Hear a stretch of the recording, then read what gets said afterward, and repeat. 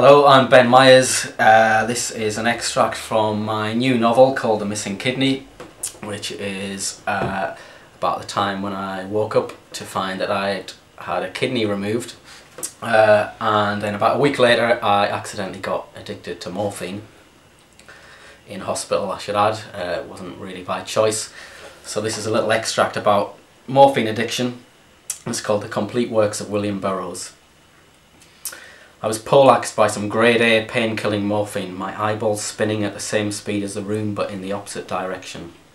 Total confusion reigned as my centre of balance scurried around my body like a trapped rat. Time, geography and sense of self all slipped away to reveal a numb void of warm nothingness. In the void nothing mattered except maybe the continuation of my pre-teen high. Hospitals always have the best drugs. After the operation they pumped me so full of morphine I felt like the complete works of William Burroughs, sitting on a rickety shelf of a red dirt Tangiers hovel. Confused, addled, psyched and full of dark recesses illuminated by the warm wash of the fuzziest of painkillers.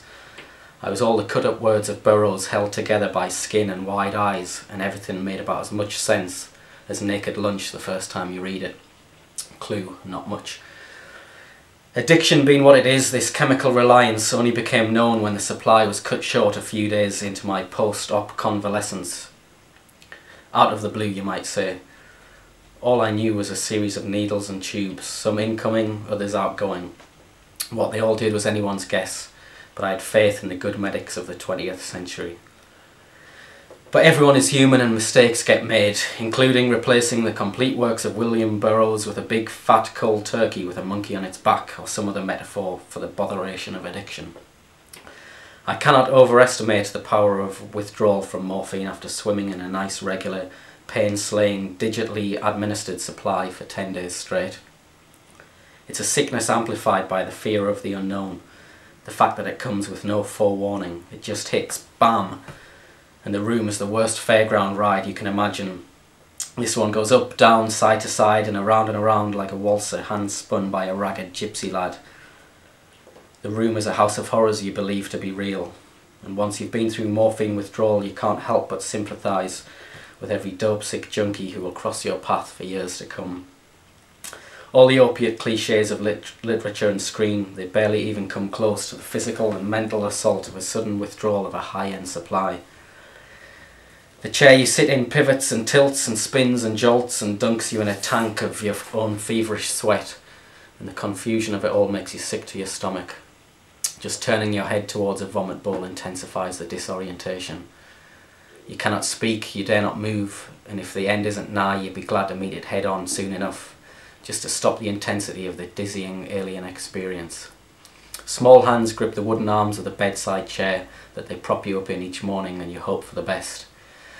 This is addiction, being at the mercy of something you have to ingest to return to something approaching the balance of normality. You're a human spirit level, and withdrawal has tipped the bubble way out of its steady equidistance and into the realms of the decidedly wonky.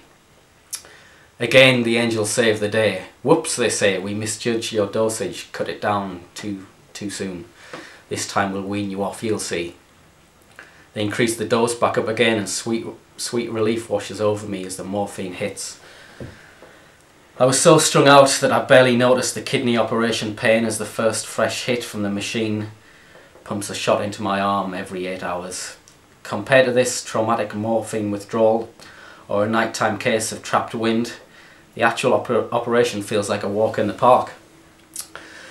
And later, as an adult, when people ask what it feels like to lose an organ, you can say with some confidence, well, it feels a lot like the complete works of William Burroughs.